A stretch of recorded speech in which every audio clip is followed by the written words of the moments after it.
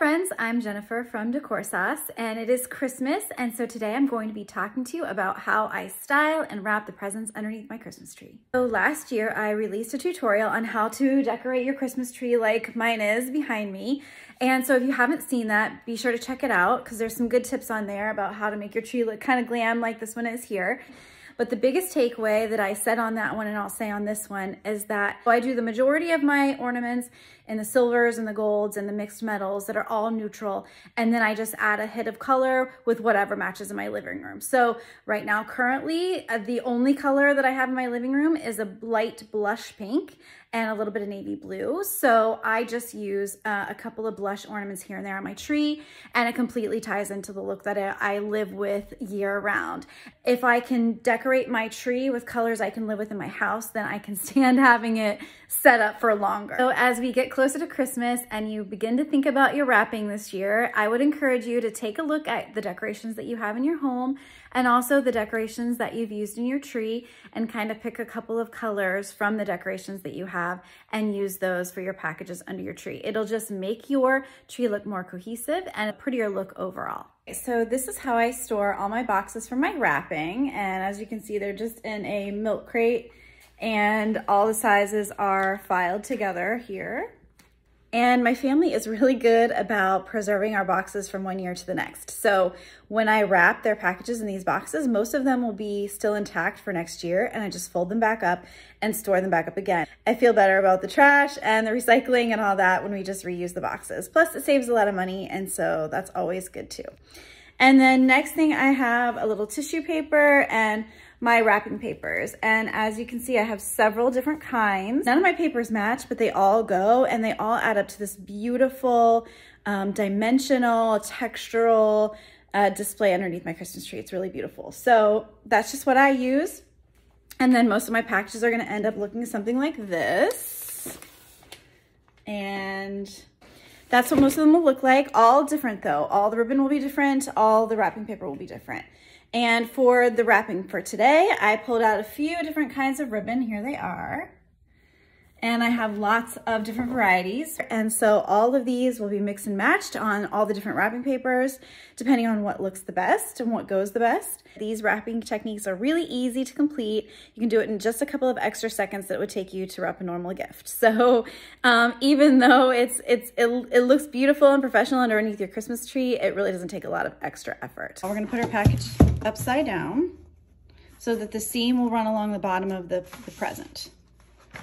And then after we figure out exactly where we want our paper, like this, we're gonna just fold this edge over so we get a nice clean line.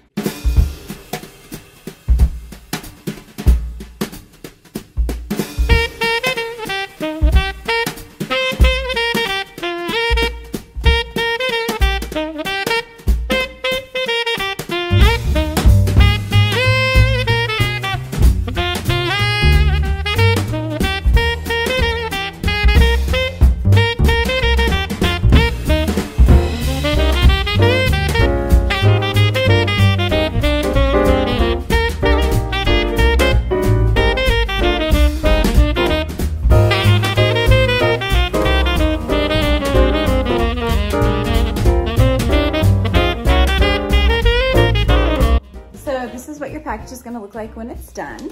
And as you can see by the video, it's super simple to complete this, and I just basically tied a basic ribbon on the top, and it just looks so pretty and festive, even though it's super simple and easy to do. Now, if you are one of those people that have a more elaborate bow technique, feel free to use that on top of your package. For me, this is fast and good enough. Now, sometimes I'll layer the ribbon and go crosswise on both sides, and I vary it up from package to package. So as far as the tag goes, you can use something simple, like something like this. I always put my tags on the bottom of the package though, because I don't want them to show if I use something like this. If you use something that's a little bit more beautiful, like this large one, then feel free to attach it to the ribbon and put it on the front of the box. So here's another quick tip for you when styling your Christmas tree. So let's say you have a family member from out of state or somebody that sends your family packages and they don't match the look that you want to go for under your tree. That's totally fine. What I do is I have a beautiful storage container It's a faux fur. It's really cute. And I just put all the packages that don't match my tree in there, and then I store them underneath the tree. Now, a clothing item. Grab a box that'll fit the item that you're going to be wrapping. Tissue paper. This is very important to make the gift feel very luxurious when your recipient opens it up. 2 sheets. Lay it inside your box and grab it by the middle and fold it until it's the size of the box, just like that. Press your tissue down inside. Remove any price tags on your item. Fold your item to fit inside the box. And lay your item inside.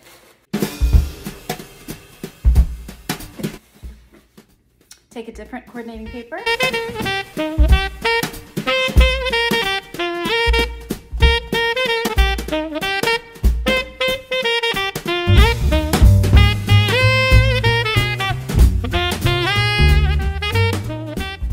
Something else professional wrappers do that you might want to think about if you're interested in doing it to this extreme is they will match up the pattern of their paper. So like this one is a repeat pattern, and they will actually match the seam up to the other side of the paper.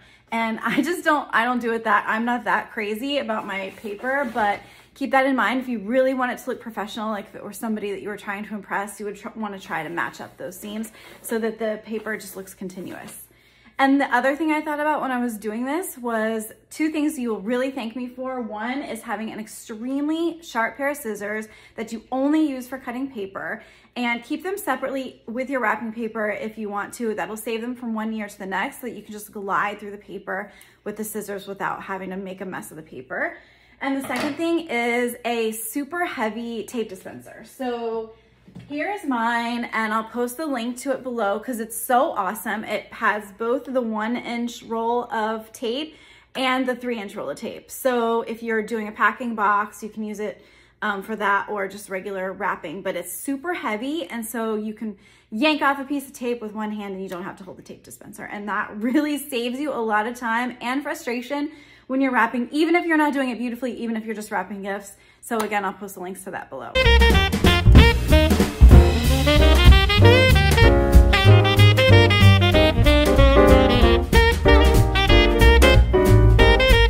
This one is done, and as you can see, I folded all of the edges, so there's no raw edges of paper, even on the edges I did on the sides. And that just gives it a really nice professional look and something you'd be proud to give to anybody.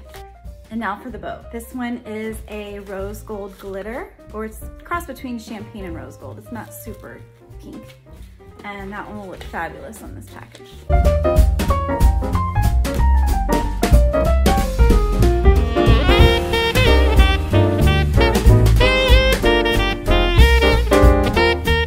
So this ribbon I tied up the middle of the package, and it was because it was a little bit of ribbon left on an old bolt that was used up, and this was just what was left, and fit better without wasting a lot of ribbon this way and instead of the other way. And it just gives the package a little bit more interest and a different way that I can lay it under the tree. So get creative with your ribbon. There's no exact science to this. It's just something that makes it look a little prettier than normal.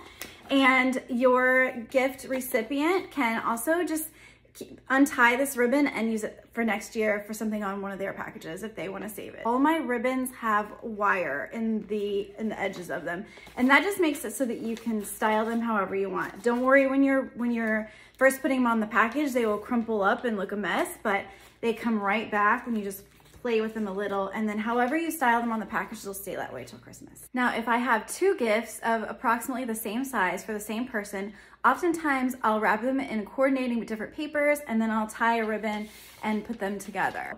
Like these 2 are very similar, and they're for the same person, so I might consider attaching the 2 with tape in between and then tying one ribbon around them both.